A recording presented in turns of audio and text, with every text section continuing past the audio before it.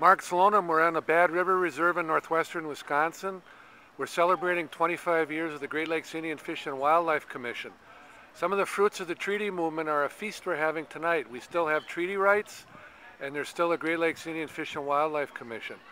What are some of those fruits of the treaty rights movement? Well, let me mention a few things. One thing is an understanding of history and how treaties were made, why they were made, what Indian objectives were in those treaties, and all of that was necessary in order to vindicate treaty rights and to litigate treaty rights. But the knowledge of what happened and what Indian people were seeking to accomplish in the treaties and what they did accomplish came out of a lot of research that was done for the litigation. Preservation of Indian cultural traditions, Indian spirituality that's related to hunting, fishing, trapping, and gathering. All of that has been one of the fruits of the treaty rights movement. Organizations such as GLFWC, intertribal collaboration, the strength tribes have when they work together, and the ability not only to protect their treaty rights, but now to work in a very effective way on environmental protection, benefits that flow from protecting the environment, not just Indian people, but to all people. All of that's come out of the treaty rights movement as well. Jim Schlender used to say that the assertion of treaty rights in Wisconsin and the eventual acceptance by the DNR was a bold and innovative remedy for past injustice and debts due. Do you think that's true? I think that is true.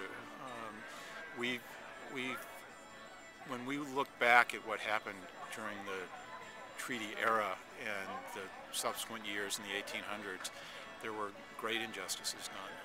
One of the central issues in the treaty rights litigation involved a removal order that was issued in 1850, which was designed to move Ojibwe from northern Wisconsin to northern Minnesota. Not because there was conflict with settlers, not because there was Indian depredations or harassment, but because people in Minnesota thought they could make more money if the Indian Agency was moved into northern Minnesota. Hundreds of Ojibwe died in efforts to remove them and in their resistance. And the treaty rights was really what they were able to secure out of all of that. And so I think Jim was right about that. There's a, losing it right here.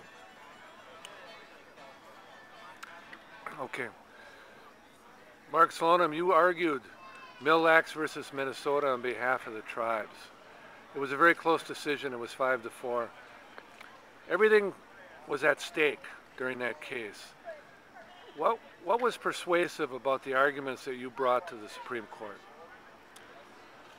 I think there were a couple things, but most importantly, I think, was trying to convey to the court the importance of these rights to Indian people, to have the court understand how much tradition, how much culture, how much spirituality was bound up in Indian harvest practices that were outlawed by the state of Minnesota, that had been outlawed by the state of Wisconsin, not because it was necessary to prohibit them to protect resources, but because the state didn't want to accommodate them.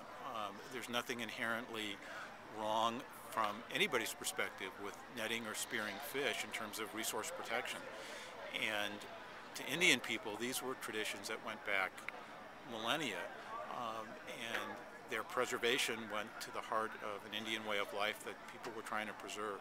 And to get the court to understand what was really at stake in this case, it wasn't a fight between sportsmen and Indians that was being fought on some level about who was going to get the fish and who wasn't going to get the fish. It was about preserving traditions, and I think that was really at the heart of the case, and we tried to communicate that to the court. Beyond that, we wanted to communicate to the court what the treaties meant and how they were implemented, the injustices that were done to Indian people, and that from the Indian perspective, what they were trying to do was simply uphold promises that had been made to them and solemnized in treaties. And I think we were able to communicate that to the court as well. Facing the futures, lakes are drying up. Some of the fish are inedible from mercury contamination.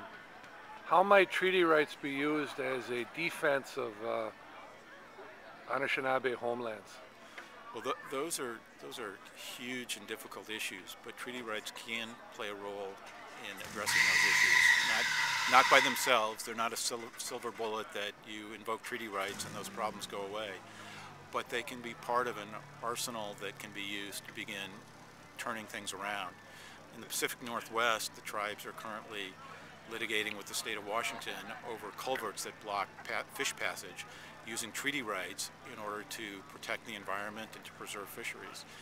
And I think in the state of Wisconsin and Michigan and Minnesota, as tribes and other people confront environmental problems, treaty rights are one of the tools that can be brought to bear to try to restore habitat, preserve habitat, and improve quality of the environment for everybody.